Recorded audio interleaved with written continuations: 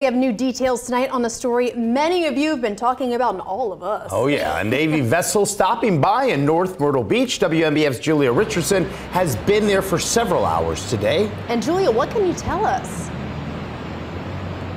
Well, good evening, Eric and Rachel. So many of the people we talked to today say that they were just going about their normal morning routines when they heard the vessel pull into the shore.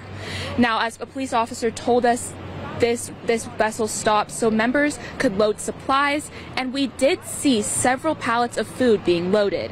Those who saw it say it was quite the spectacle. Spectators told us they heard the vessel as early as 7 this morning, and it didn't leave shore until a little after 1. Now this comes as military members are out searching for debris after the Chinese balloon was shot down Saturday, and some debris has been spotted here in North Myrtle. And there were crowds of people out here for hours taking pictures and filming and even cheering when the vessel finally pulled away from the shore. Now many of them just happened to be in the area when they came across it. I've never seen anything like it. It's pretty cool. It's kind of crazy for something like this to happen out here in Myrtle Beach. Never expected it. I was coming to a walk with the ladies, and this happened. And here I am. I can't go anywhere. This is so cool. And WMBF News has reached out to the Navy for more information.